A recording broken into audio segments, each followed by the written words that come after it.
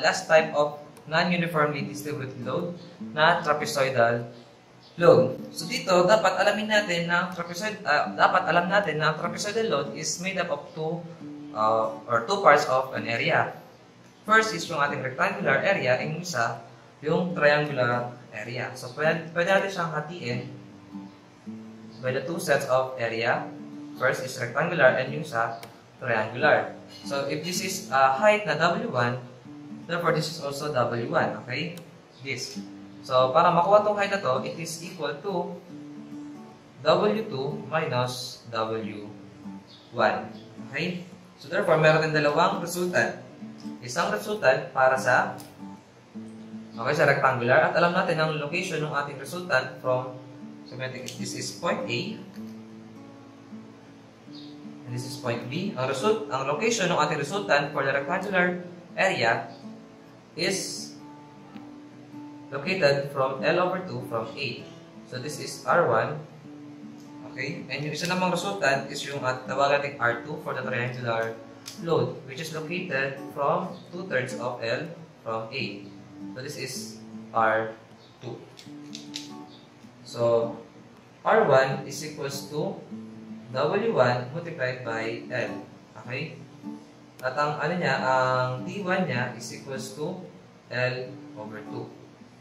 At yung ating R2 is equals to area ng triangle, 1/2 of height. Ang height niya is W2 minus W1 multiplied by L. At yung ating T2 is equals to 2/3 of L. Okay? So ngayon, yung overall resultant natin is equals to, ipag-add natin, R1 plus R2, since para naman sila ng direction.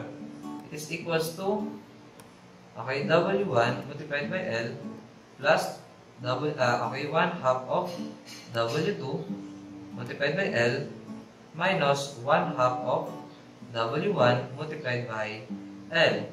So R is equals to 1/2 of W1 multiplied by L plus 1/2 of W2.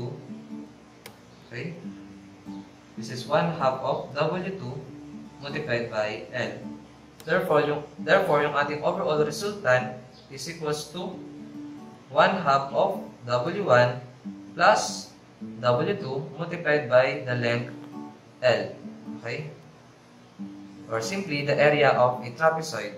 1/2 of dalawang base. Okay, dito, ang nangyari dito, dalawang height. Okay, or the average of dalawang height multiplied by the base L. Okay? Next, kunin naman natin yung distance ng ating overall resultant. So, this is our R. Okay, this is our R. And kunin natin yung overall distance ng ating overall resultant. So, okay. Mag-moment tayo sa A. So, moment at A is equals to the overall resultant multiplied by the distance or overall distance. And yung moment at A is equals to R1 multiplied by L over 2. So, WL multiplied by L over 2 plus R2, which is equals to 1/2 of W2 multiplied by L multiplied by 2/3 of L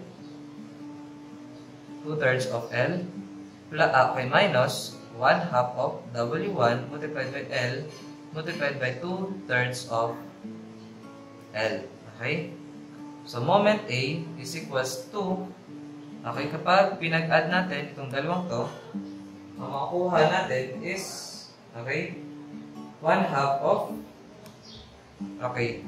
so 1/2 of W1 multiplied by L squared plus 1/2 of W2, this is 1/3, this is 1/3 of W2 multiplied by L squared, ito naman 1/2 of, this is also 1/3 of W1 L squared. So, pag pinasama natin itong 1/2 and 1/3, ang makukuha natin is 1/6 W1 multiplied by L squared, and this is 1/3 of W2 L squared. Okay, this is moment A. And yung moment A natin is equals to RD, which is equals to 1/2 of W1 plus W2 L multiplied by D, okay, multiplied by D is equals to 1/6 of W1 L squared plus 1/3 of W2 L squared. So, pinagsama-sama natin yung equation na to, ang makukuha natin na overall distance is equals to 1/3 of W1 plus 2 W2 over W1 plus W2 multiplied by the distance L.